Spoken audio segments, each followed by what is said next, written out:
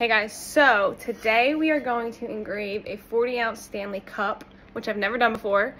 And I noticed that they have a handle. So thankfully with Stanley, you're able to unscrew the handle. And it's just a couple little screws with an Allen wrench and just take it right off. And now we can get things lined up and on our rotor boss. So now that my rotor boss is in my Thunder laser, I went ahead and lined my Stanley with around 3 layers of painter's tape. I do this just to test out the design since it is a circle logo. I wanted to make sure that everything was lined up perfectly. I'm now going to insert the Stanley into the rotor boss and grab my little level just to level out the cup completely.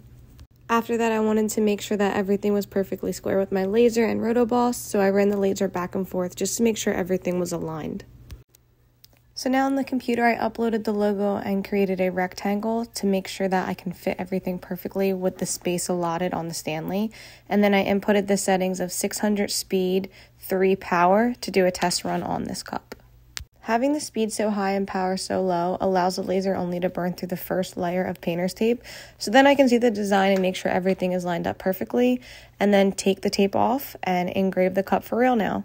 I went back to my computer to change the settings now to 400 speed, 35 power, and sent it right over to the laser to get it engraving. It only takes around 3 minutes for a logo like this to be engraved, but as you can see, there is some residue on there. So we take our favorite 2 things to clean it off, which is a Mr. Bright cleaning pad and LA Awesome. And just with a couple scrubs, all the residue comes right off and your cup is ready to go. After it's all cleaned up, I reattached the handle and the lid, and now it's ready to be sent out. Thanks for watching our video, and if you have any questions about it, please let us know and make sure you like and subscribe.